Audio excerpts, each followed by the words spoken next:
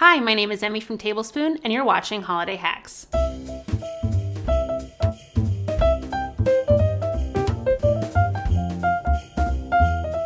There's only so much time in December to get every festive thing done that you want to get done. A priority for me is always to make cookies, but I don't always have time to start and finish cookies in the same day. That's where slice and bake cookies come in. Slice and bake cookies are awesome because you make the dough ahead of time, then you roll it up and put it in the fridge, and then when you're ready for cookies, you slice and bake. Today we'll be making my favorite slice and bake cookie. It's a chocolate with a marshmallow on the inside, kind of like an Oreo cookie. We're gonna start by mixing some flour, some cocoa, some baking soda, powder, and salt together.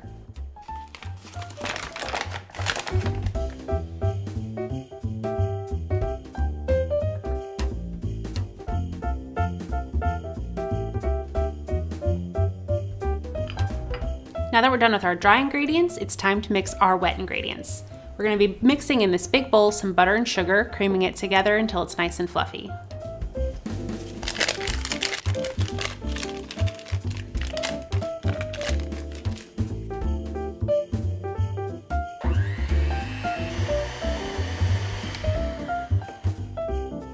Next, we're gonna add 1 egg and beat it in gradually.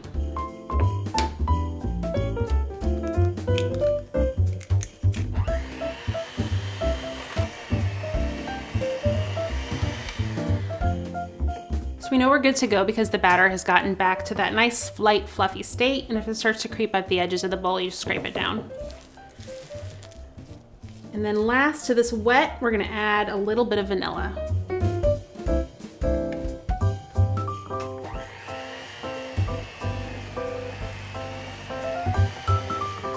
So we have our wet ingredients, we have our dry ingredients, now we're gonna mix them together slowly.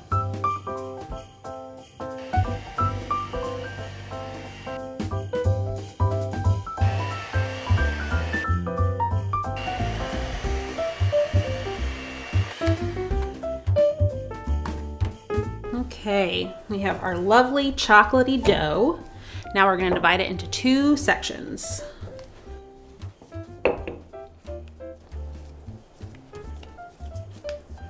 So this is the dough that we're going to store and keep in our refrigerator. If you make it ahead of time, you can keep it in your fridge for about 48 hours, but if you want to make it way ahead of time, wrap it up and put it in your freezer for about a month and it'll still keep. So we're going to get some saran wrap to wrap it up.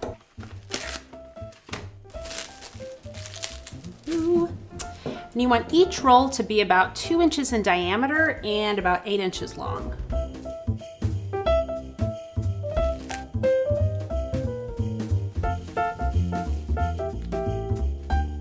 So we're going ahead and making the basic shape of the cookie before we put it in the refrigerator. After this is firmed up for a while, we'll be able to slice the dough into pieces, and then we'll just put that on a cookie sheet and it'll be ready to go. Okay. So like I said, these can keep in your fridge for 2 days or in your freezer for up to a month. If you want to go ahead and make them right now, they do have to sit in the fridge for just a little bit to chill, and then we'll be able to slice them and bake them. Okay, so our dough's been in the fridge for about 2 hours. It's nice and firm and it's ready to slice and bake. So using a nice sharp knife, you'll want to cut 1/4 inch pieces.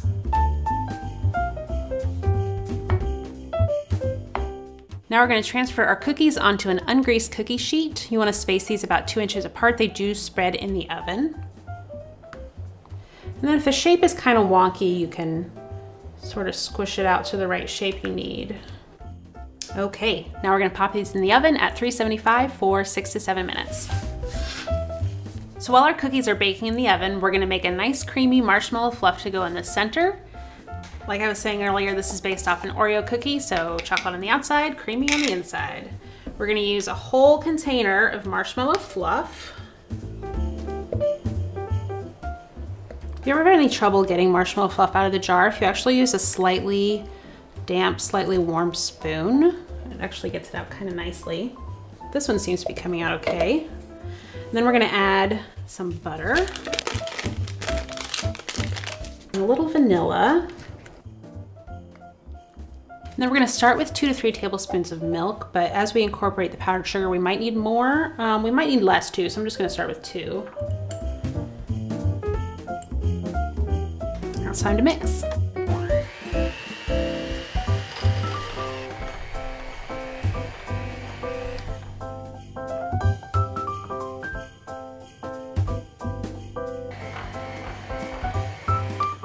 So you want the final consistency to be nice and spreadable, but not runny.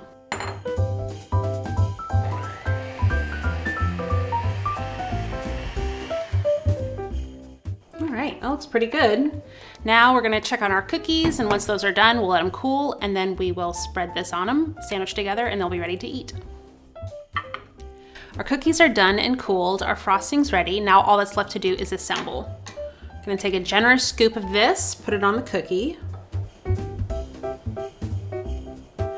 and then sandwich a cookie on top.